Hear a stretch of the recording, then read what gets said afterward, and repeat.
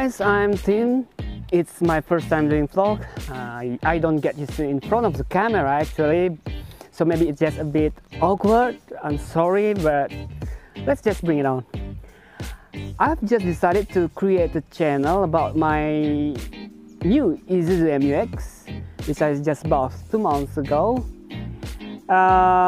It's also my first time having the diesel engine car.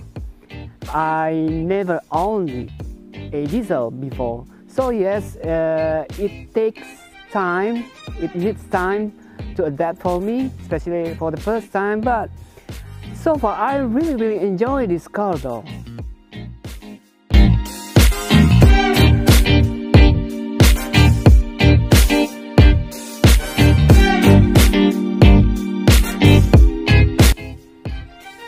This is a 4-wheel drive. Oh, no. It's a 2-wheel drive Isuzu MUX 2019. The I-Series, the basic standard type, 7-seater. With a red spinal car, which I really like. It costs about 459 million rupiah, or equals to 33,000 something US dollar. Quite cheaper compared to its competitors, Pajero, Fortuner. So it means that my car really has much more value for money.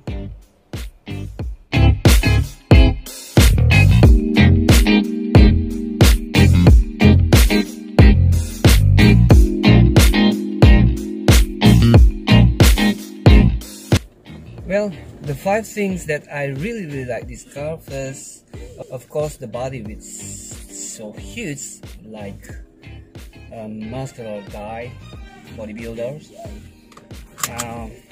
Compared to its rivals, Pajero or Fortuner, which for me looks like more modern, elegant, mid-size SUV. But Isuzu MUX for me looks like a formidable mid-size SUV, the real off-roader one, manly. But it's just my opinion though. It's all about the preference. Just like I prefer Burger King to McDonald's kind of thing. Actually, I was about to buy Fortuner at first, but I quit since I looked this car in red spinel. I was so much in love with this color. So yes, the second is about the color, and the third, what I like this vehicle is this, the cabin. The cabin is so very huge. The real family SUV car. It's really comfortable, and I really love the seats, so very soft and made from leather. And the fourth, what I like is of course the fuel consumption is low, and 8.1 liter per 100 kilometers. It really saves your money, And the last, of course, about the suspensions. The Isuzu MUX has very good suspension. It's very soft, and it won't make the passengers feel dizzy kind of thing. That's the 5 things I like this vehicle.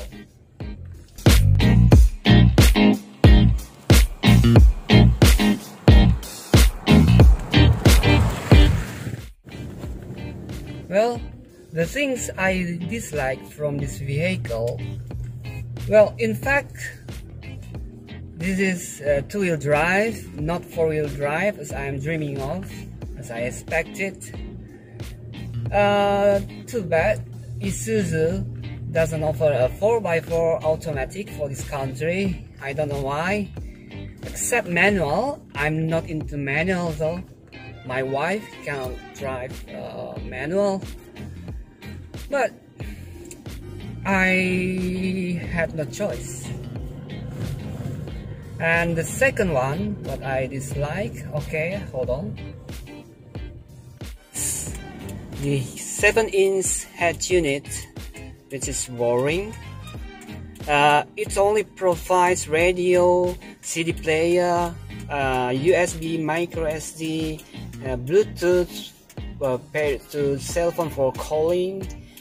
There's no GPS navigation, no. You have to upgrade this head unit if you want to install, you know, kind of camera 360 degrees or roof monitor kind of thing, and you have to spend more, about 500 bucks to upgrade it. It's really annoying. But since this car is I-Series, the standard type, so you couldn't expect more than this. This is already really good. In these 2 months, I've already modified my MUX by adding with several accessories such as roof bars and roof box. And for the roof bar, I use Thule 753 because this vehicle, you know, has an inside roof rail type. So the hook positions of the roof bar also should be in the inside. We definitely can't use the roof bar for the new Fortuner or Pajero with the hook in the opposite position. For the roof box, I use a 650 liter volume roof box which has capacity 100 kilograms. The dimensions are 205 centimeter length, 84 centimeter wide, and 34 centimeters tall. So it's quite slim, aerodynamic, and there's no any noise issue. Even I run at the speed above 120 km per hour. I've also have a roof rack here, so I can change the roof box to this one whenever I need it. I've installed a 4x4 steel rear bumper, including LED bar with turning on while moving backwards.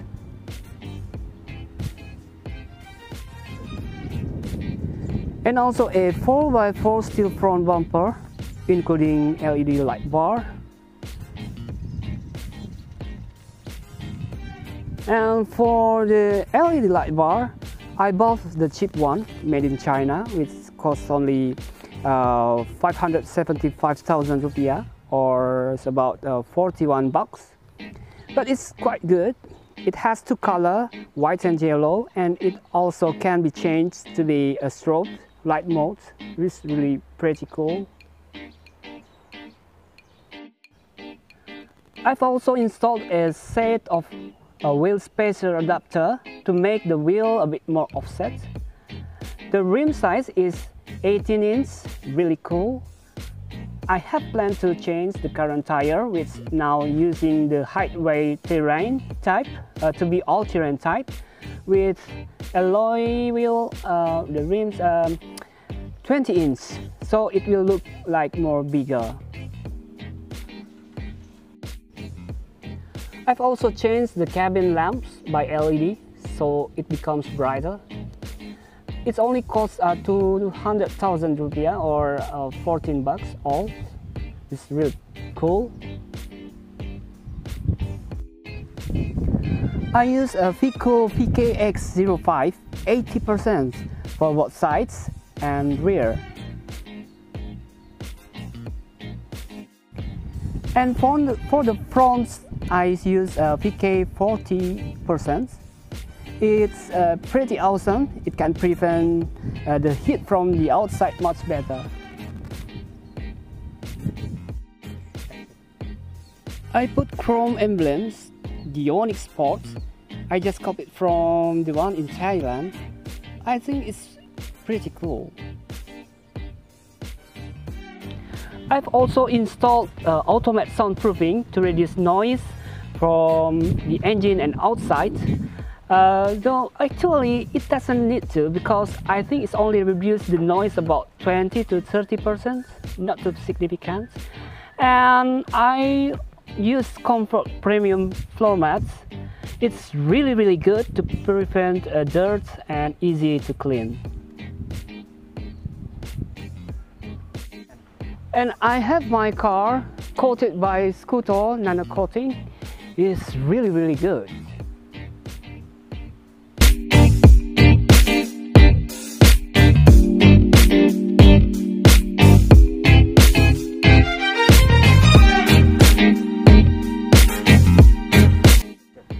Yes, unfortunately my car is not 4x4 as expected. But why I put 4x4 emblems here? Because you know, for me it's just not an accessories only, but also it describes what I'm dreaming of. This is my dream. I just don't get it. Why Isuzu in this country doesn't offer a 4x4 automatic? If they did it, I'm pretty sure that many people would buy it, including me. However, since this car is Isuzu, actually for me it doesn't matter is four-wheel drive or not, because I ever seen that even a two-wheel drive Isuzu MU-X did well perform in the off-roader. So I'm gonna prove it and do it by myself soon.